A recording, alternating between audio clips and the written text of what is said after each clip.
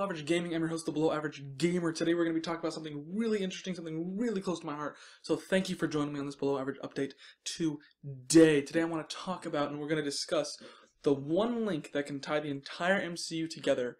That includes the Fantastic Four, the X-Men, the Avengers, even Deadpool. And we're going to go ahead and see how that can work. And there are even characters like the Defenders, like Daredevil, Punisher, all those other characters, and hopefully those will end up being tied in as well. And I think the best way to go about this, the best way to get this kind of situated, is to just go ahead and, let me get rid of that, just explain how this plot would happen in this Marvel Cinematic Universe. I've been thinking a lot about this and what the best way to get all these characters into this one storyline would be.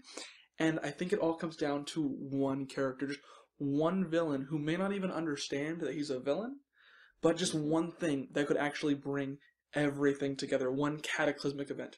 Bigger than Apocalypse and X-Men, bigger than Loki, bigger than Sokovia or Zemo or any of that stuff. And for the X-Men, even bigger than Doom, or sorry, for the Fantastic Four, even bigger than Doom himself. So this is that one thing that I think could link up all those characters, including Deadpool. So let's just go ahead and hop into it. Okay, so first off, I want to start out by talking about the plot, kind of how this would all happen in my brain, how this would work, getting this character in, getting these characters all to kind of interact and work together.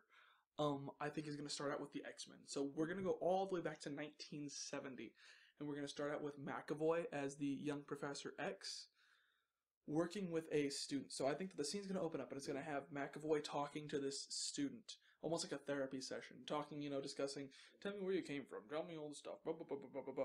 Kid gets up, kid leaves, and that's pretty much the end of that. Maybe Jean Grey will come in.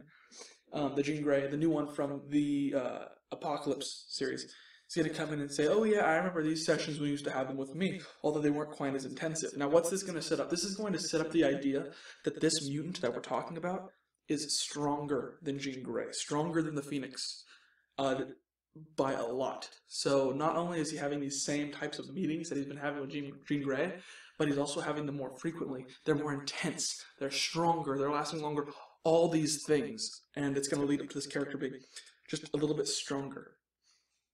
Now, how are we going to make this character kind of show off just how strong he is, even as a kid?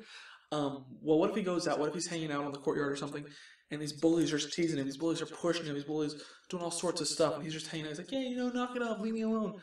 And they're not giving up. So he unleashes his power on them, which for him would be a cataclysmic blast, a telekinetic blast, which in the comics, what happens is he does that as a kid, wipes out his family. But I think if he starts out at the Xavier Institute, I think that would be the same type of deal. Wipes out those kids, looks around like, oh my gosh, what's happening? Think of it the same thing as like in X-Men 3, The Last Stand. I don't want to bring it up, but I think this is one of those examples where that's going to work. Imagine The Last Stand where the kid turns around, he has the wings, and he's cut off the wings. And Angel kind of looks at his dad, and it's just, I'm sorry type of scene. If he just kind of looks back and sees McAvoy as Charles Xavier there, they kind of have that connection, and then it's like an I'm sorry type thing. Smash cut to current day.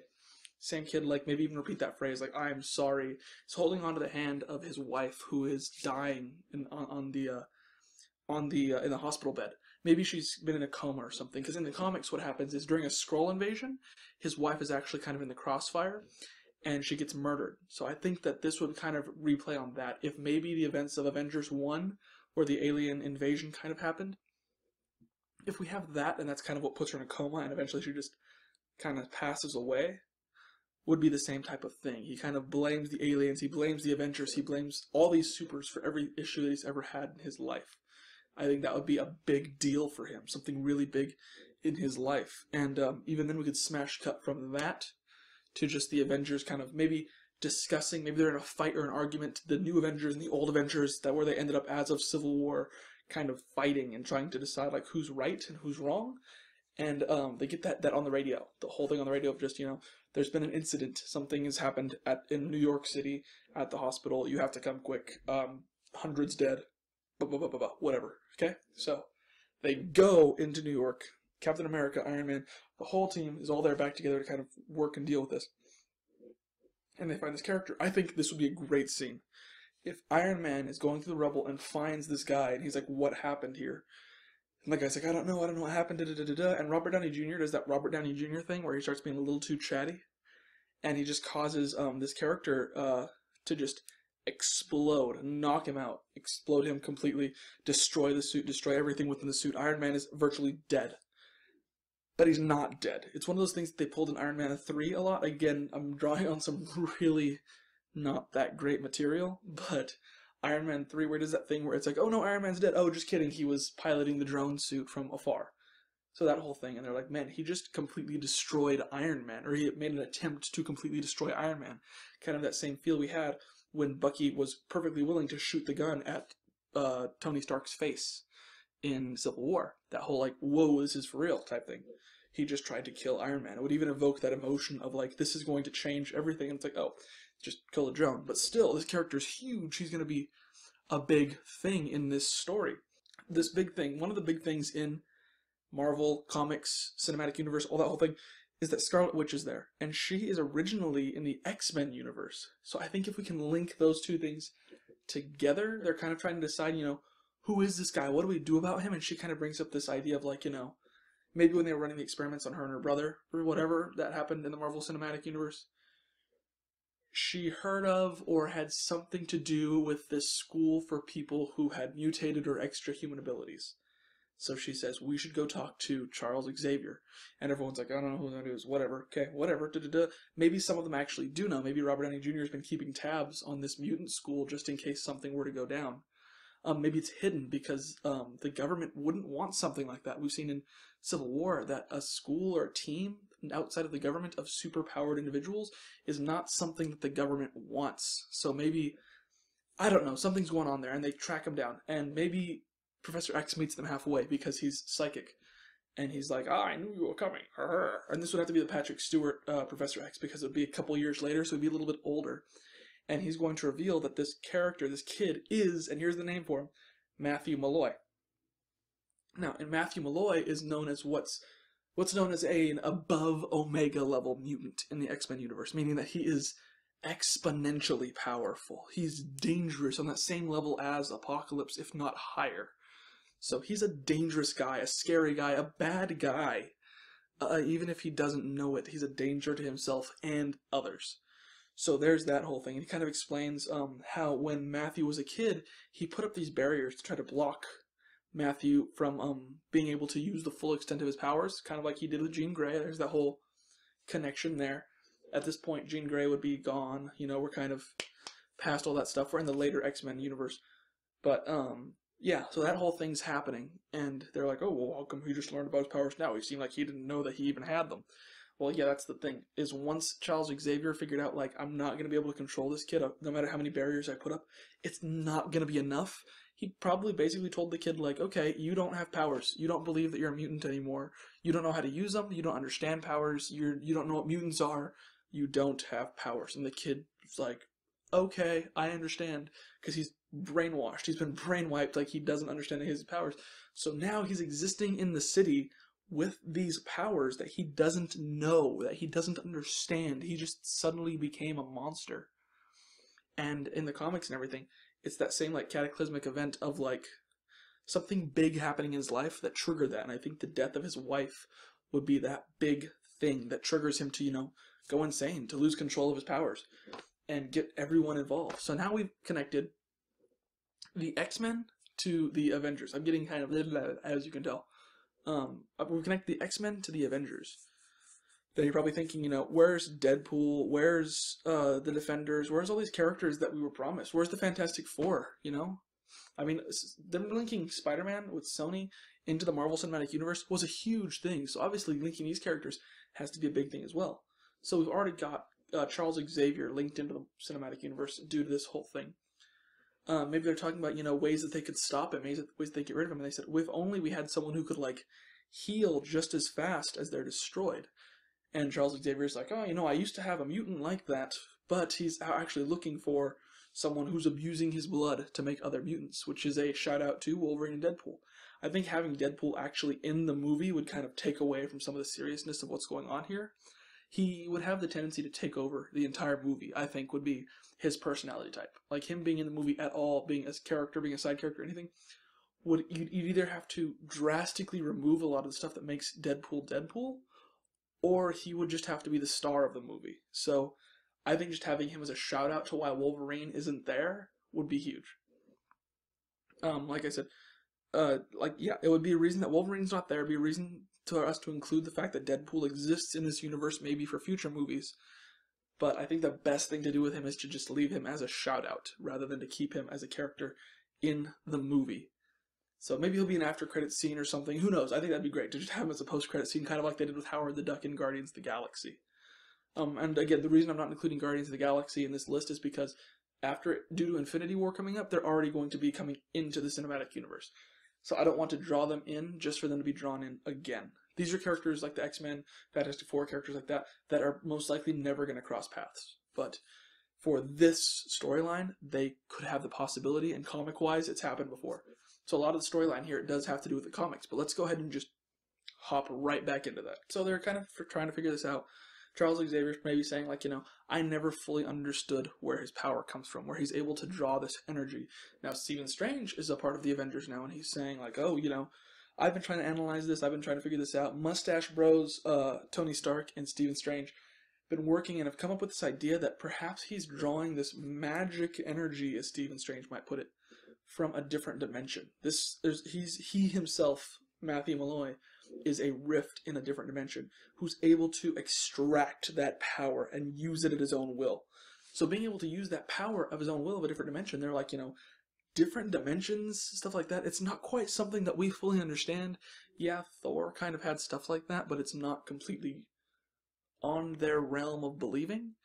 So they might have to get some extra help. So they might have to go to someone who has some experience with alternate dimension stuff.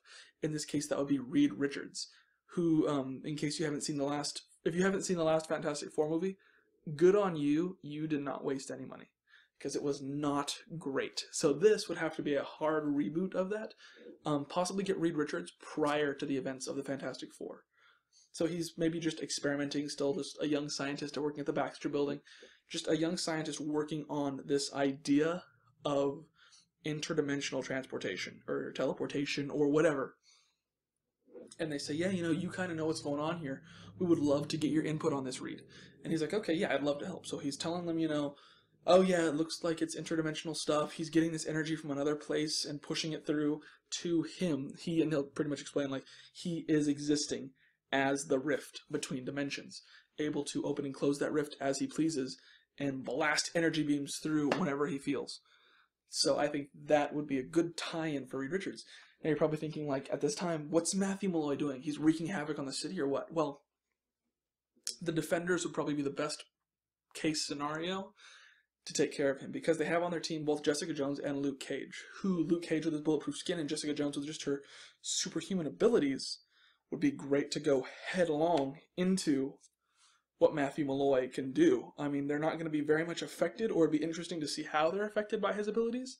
And with Iron Fist on their team as well, coming out soon on Netflix, his ability to channel his own energy into physical form and being able to just channel that same type of energy, I think if we could link that and he's maybe able to take portions of whatever Matthew Mallory is dealing out and wield them himself, I think that would be interesting to see kind of how that works.